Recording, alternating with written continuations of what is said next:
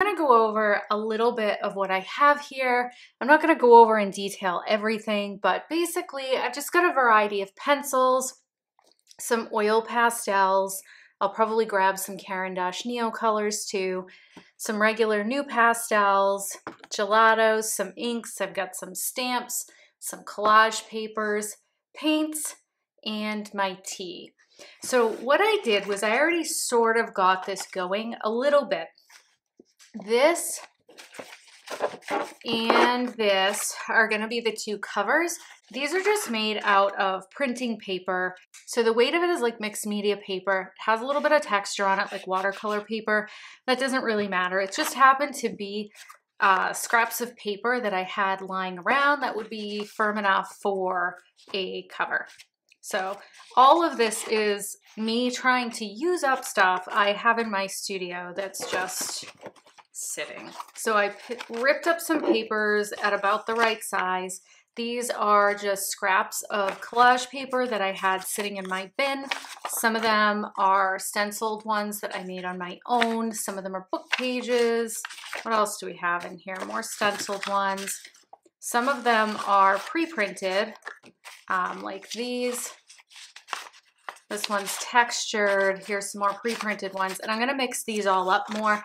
This is actually canvas paper, which is my favorite thing to add to my own art journals. If you haven't done this before, give it a go, because you can really pull up the texture with the brush, and it's just really unexpected to see canvas texture in something that's like a book. So I'm going to use this tag just to put some colors from my palette. So I'm limiting myself to very autumny colors like peaches and orangey reds and light pinks and yellow ochres, and then I'm going to offset that with something that's more like a Prussian blue or these blue grays. Green is my absolute favorite color to use in my artwork, and I'm actually going to try to challenge myself and not use that anywhere in this art journal. So I'm just going to go ahead and make some marks on this with a variety of supplies in my colors and probably some paints too, and that's it.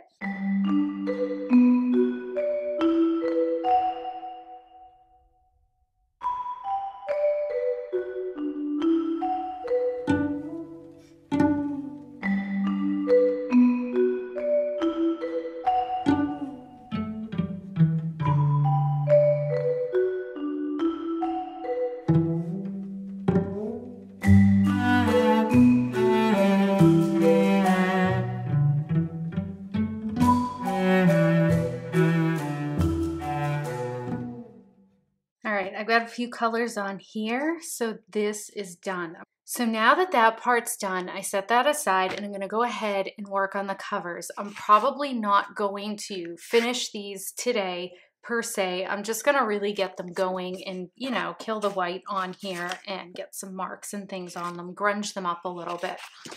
On the inside, all I did was take some brown tissue paper and glue it down with some gel medium and just threw some scrap craft paper and collage papers I had on these just to kind of get them going on the inside.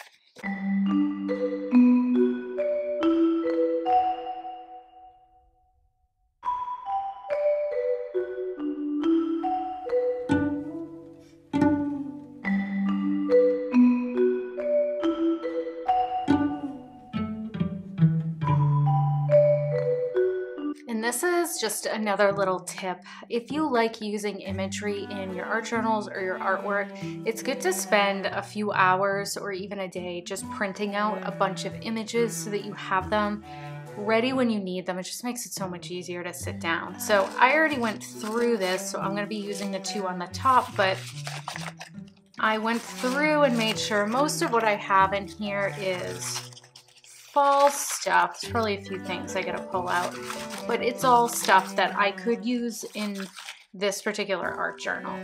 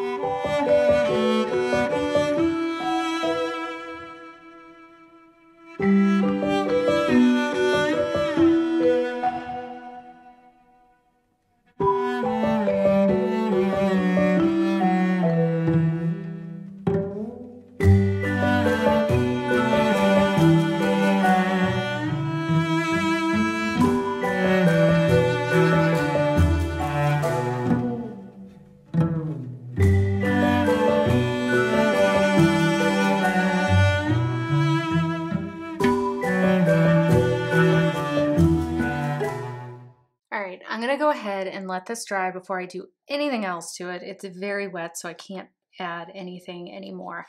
And so what I'm gonna do is start putting the pages together. I'm not binding this book by making holes or putting string or any of that. I'm essentially completely gluing this book together with packing tape. So if you haven't seen this before, this is packing tape you can get at any office supply store. Sometimes big box stores have them too, but it is gum tape, and essentially the other side isn't sticky until you wet it, and it's got all these nice threads running through it, so you can use it to put a book together. So what I'm going to do is start gluing this book together page by page. I'm going to show you an example for a few pages for how I go about this, and we're going to fast forward after that because I think after you see me do it once or twice, you're going to know what the gist is.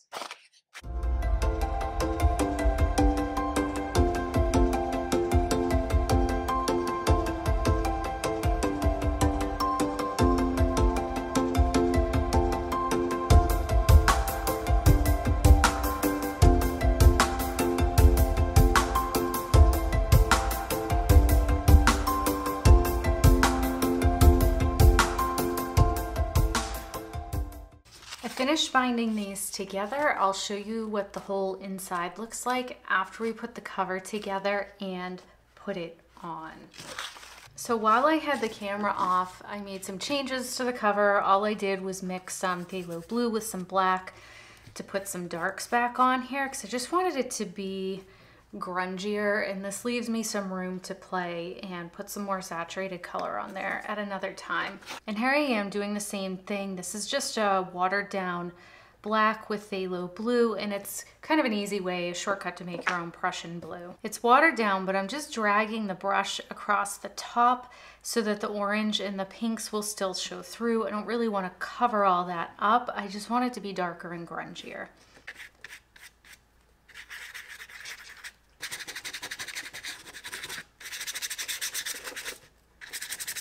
Now we're going to bind these two pieces together. We need to leave room in the middle, right, for all of our pages. So let's put them in and kind of see. If you do this, you'll make sure you give enough room or so for your pages. It's okay if it's a little bit too big or too small. You just don't want it to be too off. So now I've got two pieces of that tape. I made it narrower, so I cut strips off the sides of each of these so they don't cover up so much of my cover. So these are two different lengths. The shorter one's gonna go on the inside and the longer one's gonna go on the outside, so we can take the extra length on the top and the bottom and fold it over. And I'm just gonna use paint water to do this. If you care about your brushes a lot or you have really nice brushes, probably don't use them to do the gum tape because it technically is glue. I just am not overly concerned about it.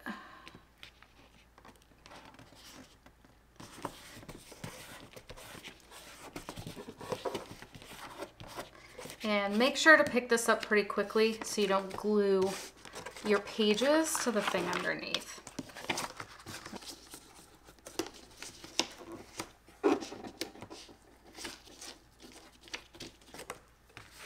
Okay.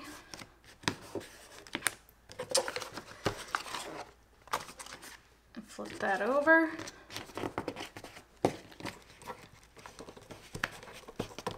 And that reinforces the edges. So now we're going to do the same thing. I'm going to take this gum tape, put it down.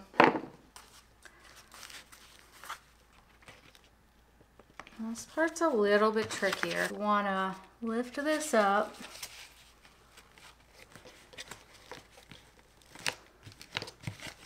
Stick that down, fold it over, smush. Same thing on the back. I'm going to stick this down, and then you're going to lift it up and stick that down. And voila, we have an art journal. So let's take a look inside. We've got all of these beautiful variety of pages and textures and patterns to work on. And this is just gonna make it so that it's nice for me when I wanna sit down and just make some marks or throw some paint or drip some ink on here, that I can just open up to any page and do that. For me, this journal is not about doing spreads. The grungier and messier it is to start off with, the better, because it's gonna keep me remembering that this isn't for necessarily doing a bunch of intricate spreads on here. This is just a way for me when I'm busy, whether it's filming or I don't have time to work on a painting or something like that, that I can come down and just really enjoy the sensory experience of my art supplies. So now comes the super fun part, which is just going through and messing up some of the pages. Some of the stuff that I pulled out, I have light modeling paste, I have crackle paste, I have fiber paste, I have absorbent ground, and I have pastel ground. And I just want to take some of these and mash them across the pages, because the paint takes to these different items differently, and it's just another way for me to explore stuff on the page. And I have some stamps here. This is archival ink, so it's not going to move if I wet it. I might actually put my tea in here. That could be a bad idea, but I like to try different things. I'm not overly concerned. It's not going to get super destroyed, and I want it to be pretty junky anyway.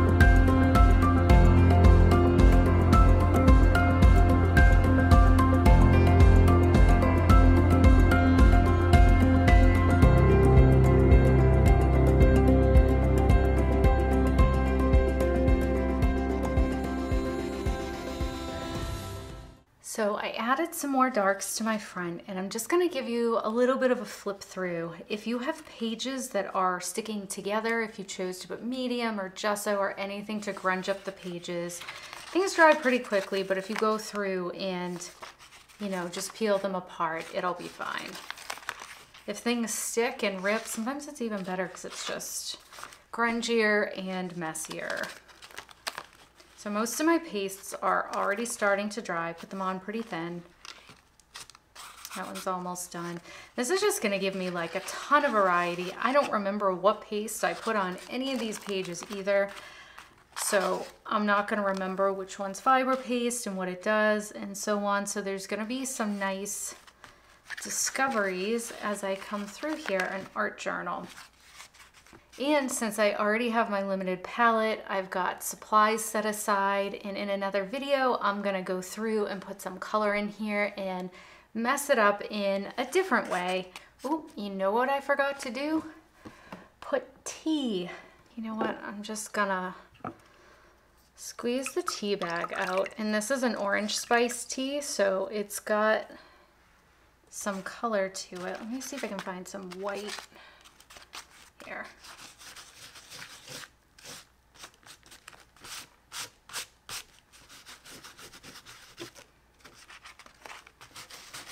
This is gonna make it smell nice too, because it's a very spiced, it's not quite cinnamon. I don't know what's in here for spices, but it's gonna make the journal itself smell like fall, which is pretty cool.